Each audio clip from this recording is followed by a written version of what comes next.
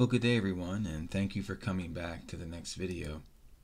The content of this video is something that's been percolating inside of me for quite some time, and it has to deal with these verses in the New Testament mostly that speak about the appearing of our Lord and Savior Jesus. And what I came to realize was that there's many more prophecies of Jesus appearing than there are prophecies of Jesus riding the clouds. And you might think, well, why wouldn't you just think, you might say, hey Tim, why wouldn't you think that riding the clouds is equivalent to appearing? And it just doesn't set right for me, because there was something in the Bible where Jesus did appear to his disciples, and he wasn't riding the clouds. I'm sure you guys are aware of this, and we know that there's nothing new under the sun. What has been done is what will be done. So after Jesus rose from the dead on Resurrection Sunday, he began to make appearances, appearing to his disciples. And in Acts chapter 1, verse 3, it says, "And he presented himself alive to them after his suffering by many proofs, appearing to them during 40 days and speaking about the kingdom of God." I think he's going to do the exact same thing again. And that's sort of the thing that just keeps going through my mind is, like, what is it going to be like when Jesus returns? Like, what happens first, then next? Is it all one just big event that lasts a couple days, a week? Or is his second coming, or the events of gathering his first fruits and his second fruits, and is that all just over the course of months? So I can't give you that answer here, but I can at least speak about the difference between when he's coming with the clouds and when he's appearing. So there are many prophecies of seeing Jesus coming with the clouds. I'm sure you guys, everybody knows about these pictures here. This is Jesus coming with the clouds with his saints. Here's Jesus riding on a white horse. This is probably Revelation 19. This is what we think about at the second coming. But do we ever think about his appearing? And that's all through the New Testament. So let me jump back to the study here. So there are many prophecies concerning Jesus and coming with the clouds. We'll look at them here in a second. However, there are many more that speak about his appearing, or his epiphany. That's another name for it from the scriptures. The scriptures that point to his appearing all have a very pleasing and desirable outcome. These appearing prophecies all occur to Jesus' faithful followers, just like in the New Testament in Acts chapter 1. Those who are eagerly waiting for his return. Because we know there's a lot of people on the planet that don't even care. Some people don't even know who Jesus is. The numbers I saw is 60% of the population of the world has never even heard who Jesus is. That says we got a lot of work to do. But many others, those who are not eagerly waiting on him, they will see him coming in the clouds while all the tribes of the earth will mourn. So the question is, are you eagerly waiting to see him face to face? And I've said this many times. I ask a lot of people, Christians, anybody, at the store, at the line, the checkout line, I say, hey, if Jesus were to come tonight, are you prepared to go out and meet him and see him face to face? And most Christians struggle to say yes. All right, so Matthew 24, the Olivet Discourse. "Then will appear in heaven the sign of the Son of Man. Then all the tribes of the earth will mourn. Then they will see the Son of Man coming with the clouds of heaven." Revelation 1, "Behold, he, the Lord, is coming with the clouds. Every eye will see him, even they who pierced him." How's that going to work? So are they going to come back to life? Remember the folks who pierced him?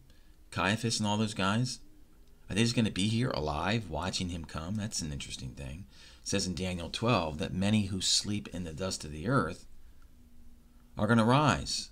Maybe it's those guys who rise. Caiaphas, think about it. It's what it says in Daniel chapter 12, verse 2. "And all the tribes will mourn because of him." So think about this. Think about the people that you know that are basically don't even know about Jesus, don't care about Jesus, and we're always talking about him and thinking about him. But here, all the tribes of the earth will mourn because of him. Everyone will be mourning. They all will know who he is. Revelation 14:4. Then I looked, and behold, a white cloud, and seated on the white cloud is like a son of man. That would be Jesus with a golden crown. And he's harvesting the earth. He's swiping that sickle over the earth. Now, does that happen in a single instant? Or is that over the course of days or weeks? And then he swipes it across the entire earth till it's reaped. But here he is, coming with the clouds, riding on a cloud. Luke says, I think, riding on a cloud. Isaiah 19, we'll look at that here. Here's Jeremiah 4. He comes up like the clouds. His chariots are a whirlwind. His horses are swifter than eagles. Woe to us, for we are ruined, says his own people. They say, my anguish, I writhe in pain on the walls of my hearts. How long must I see that sign, the sign of the Son of Man, and hear the sound of that trumpet? You guys know about this, right? And Jesus says, for my people are foolish, they know me not. They're stupid children, they have no understanding. Okay, Isaiah 19, it says, the oracle concerning Egypt. Behold, the Lord is riding a swift cloud and comes to Egypt, and the idols of Egypt tremble at his presence.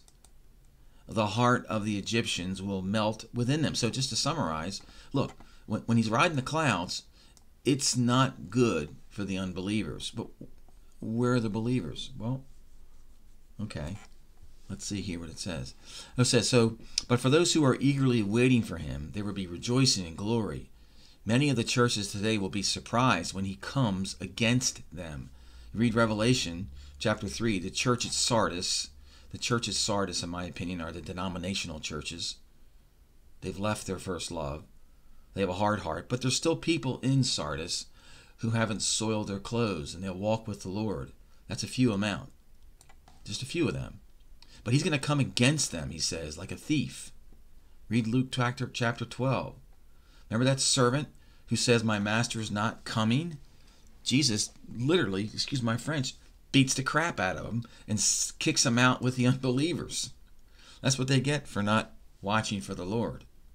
His own servants will. It says, Jesus says they will be cut to pieces. He says, I will cut them to pieces.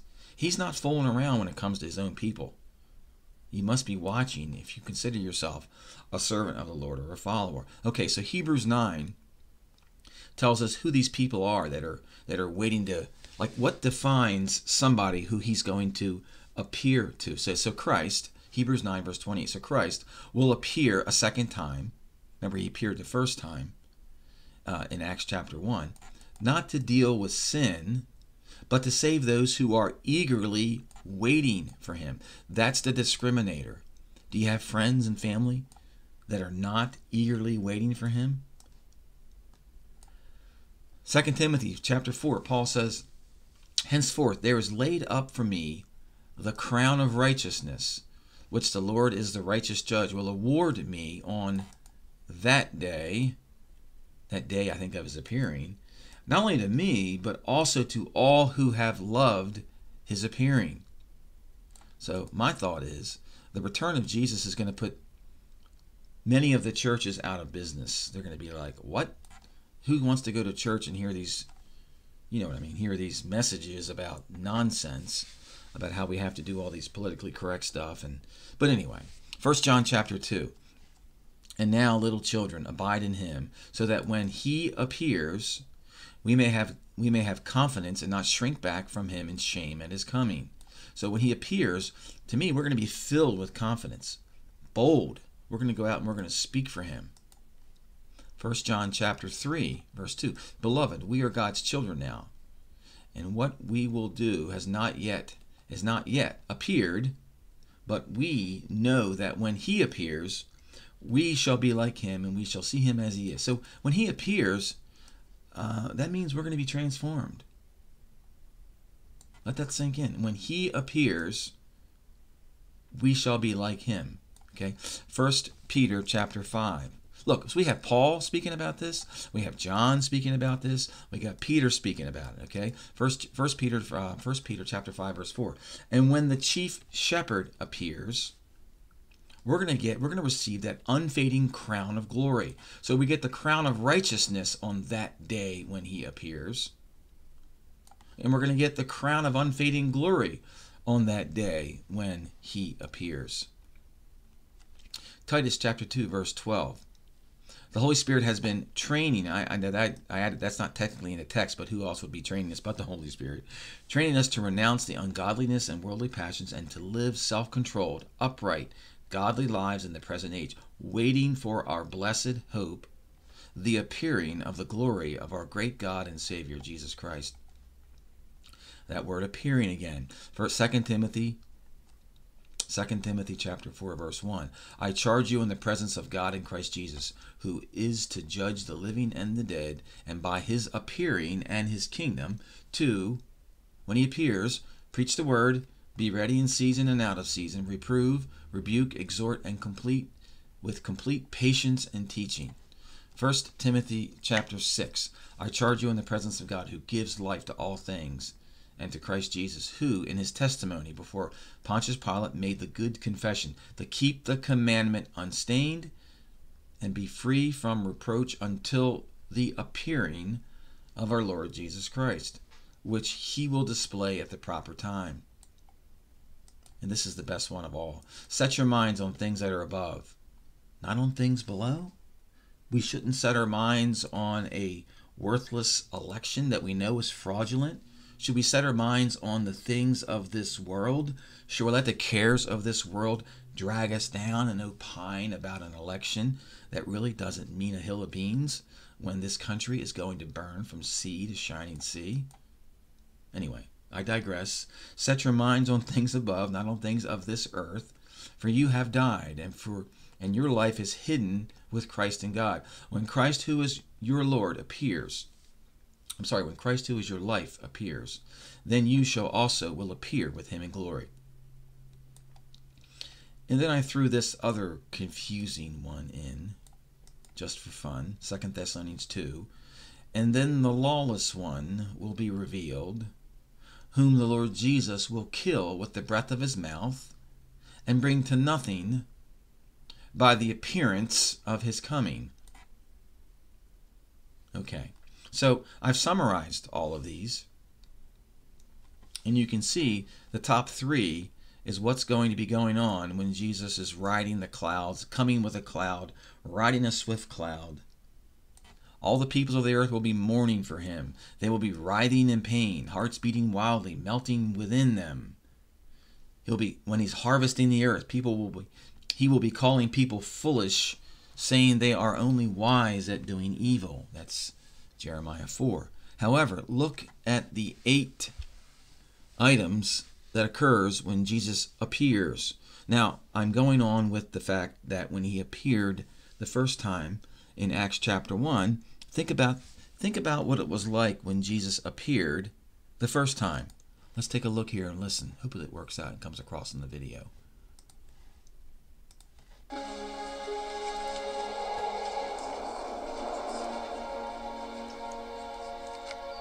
Peace. Now, my opinion is when Jesus appears like this to me, I'm going to do more than just stand there. I'm going to be jumping up and down, going nuts. Be unto you.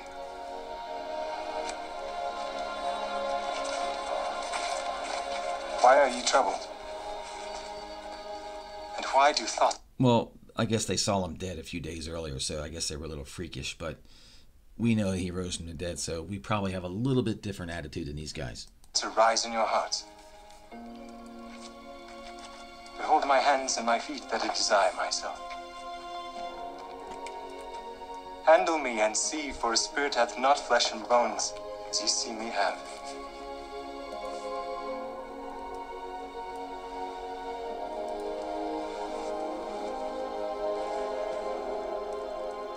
Have ye here any meat? So, my thought is, just like I said earlier here, is look at this. Those who are eagerly waiting for him will be saved. Those who loved his appearing will receive the crown of righteousness. God's children will be full of confidence and not shrink back from shame. When he appears, we will be like him. We will see him as he is. We will receive a crown of unfading glory. We'll be trained to renounce the ungodliness and worldly passions. We'll preach the word, be ready in season, out of season, reprove, rebuke, exhort, with complete patience and teaching, which I don't have right now, to be honest with you. Those waiting will appear with him in glory. So this is different. So how do we compare these events of this appearing with him riding the clouds? So my thought is this. I've done timelines. I've looked at these events. So what happens first? What happens next? This is a very crude picture. It's something that your kindergartner would probably scribble. But what I see here is I see a period of preparation for the coming of the Lord. Right now, we're in the season of Advent right now. The season of Advent is the preparation to celebrate the nativity of our Lord. Here's Advent. Okay. It's a two-pronged event. It's the time of expectant waiting and preparation for both the celebration of the nativity at Christmas. We know Jesus wasn't born on Christmas. We get that, right? But also, the definition of Advent is to prepare for his second coming. Now, technically, we should be prepared for his second coming every day of the year, but for some reason, the modern church has selected this time of the year to talk about, to practice, to rehearse his second coming, which, sign me up. Let's do it right now, guys. Beam us up, Scotty. We're ready to roll, right? You know how that works. So I see, and I know many of you probably see, that before he comes, there's going to be the John the Baptist sent out in the spirit of Elijah to turn the hearts of the fathers to the sons and the sons to the fathers. So there's a period to prepare for the second coming, and the Elijahs, the Malachi chapter 4, will be fulfilled. Now this is where I start to think to myself, well, what about this appearing thing? Well, I'm going to go with what happened last time. Okay? Last time he appeared for 40 days. So I'm going to say, well, what if there's an event where he appears, everybody has an epiphany, and he appears for 40 days like he did last time. And then at the end of the 40 days, there's some type of departure rapture. Well, it turns out that the church already celebrates a season called Epiphany, and it's 40 days long. Wonder how that worked out. Okay? And it ends with something called Ash Wednesday. Now, I'm just going by what they have there. So we all look at what happens in Leviticus 23, right? There's these rehearsals, these feasts. Well, Christians have a feast too. We have a feast and a 40-day period, or whatever, a 4-week period called Advent. Then we have 40 days of Epiphany, and then we have 40 days of Lent. That's the next 40 days. And then we have Passover and Resurrection Sunday. That's 40 days also.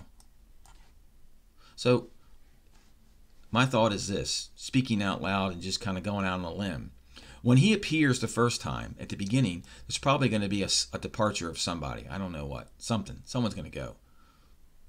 Remnant bride, the innocents, the children, I don't know. 40 days later, through this 40 days, there's going to be revivals. I see revivals going on for 40 days. People are going to have visions of Jesus. He's going to show up at churches. The churches will be packed full 24/7. No one's going to leave because they heard that Jesus appeared at one of these churches or in somebody's home. And then at the end of that, another departure. Something, I don't know. And then after that main departure here, this is a bigger departure here in the middle, this Ash Wednesday time frame. By the way, Ash Wednesday happens to be the 17th day of the second month. Where have we heard that before? Where have we heard the 17th day of the second month? What did Jesus say about the days of Noah? The coming of the Son of Man shall be like the days of Noah. Well, it turns out this year that Ash Wednesday is on February 17th. Not date setting, just make a note of that. And then, so if there is a large departure in that time frame, there'll be a lot of people who'll be fasting and repenting, calling on the name of the Lord. And, of course, leads into Passover. So, guys, my dogs are barking.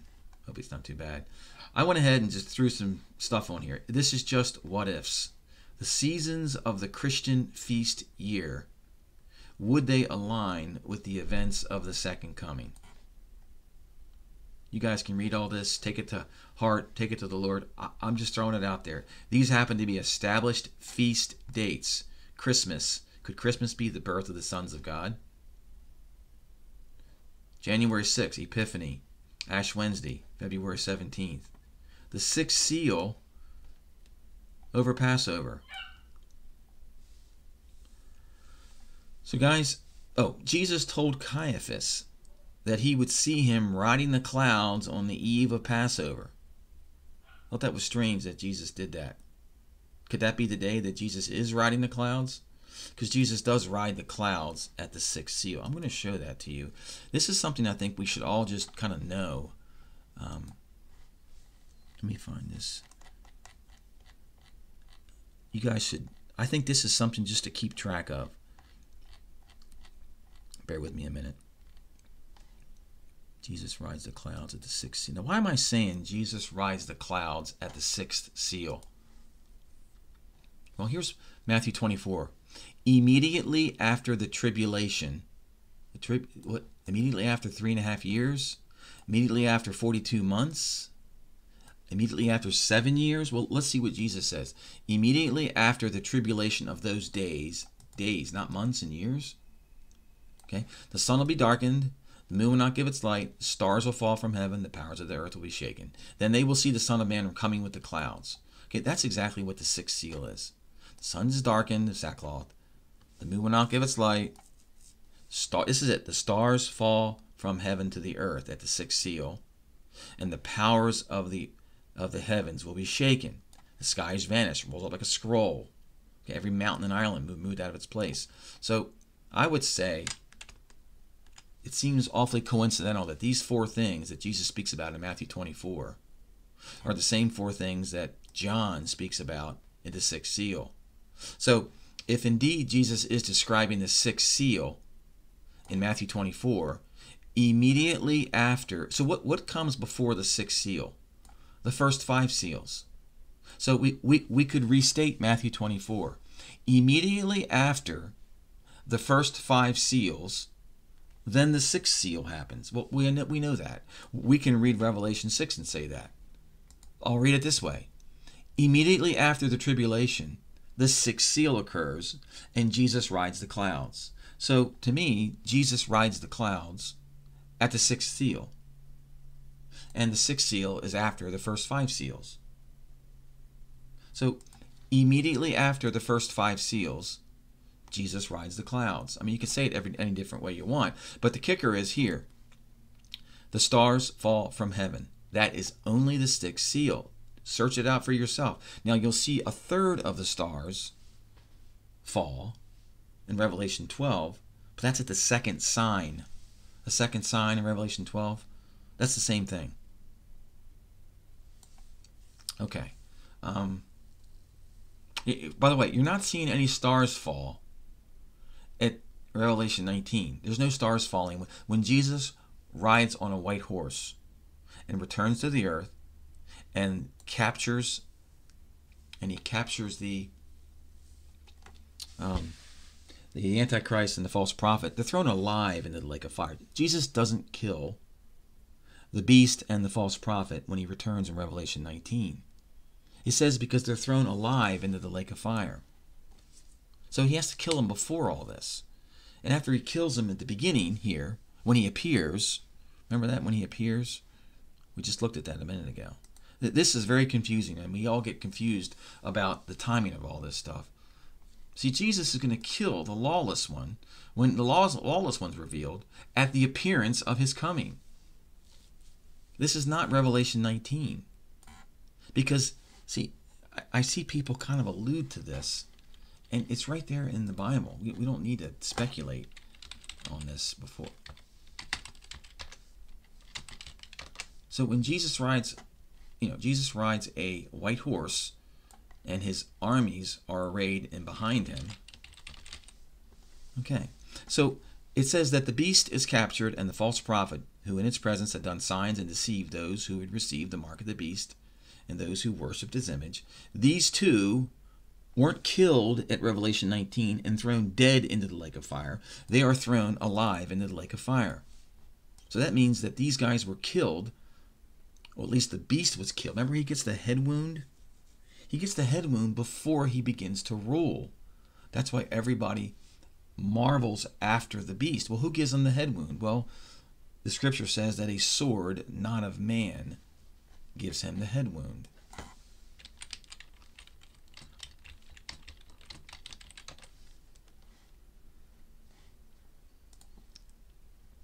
And the Assyrian shall fall by a sword, not of man. A sword, not of man. That means it's a supernatural sword. That would be Jesus. Shall devour him, and he shall flee from the sword, and his young men shall be put forth to labor. You go to Habakkuk 3. Here's Jesus. Was your wrath against the rivers, O Lord, when you rode on horses? Okay, is that on your chariot of salvation? Okay. And he kills the head of the house of the wicked. Anyway, I've done a video on this. You guys can look that up. I think I'm going to stop here, guys. But anyway, the point here is that this idea of Jesus appearing, this epiphany, appears to me, no pun intended, that this appearing event, this glorious appearing, all this green text, is going to occur prior to him riding the clouds. And when all this occurs, that's when we receive our crowns and all sorts of other gifts. So guys, you can download this. And with that, have a great day and God bless you.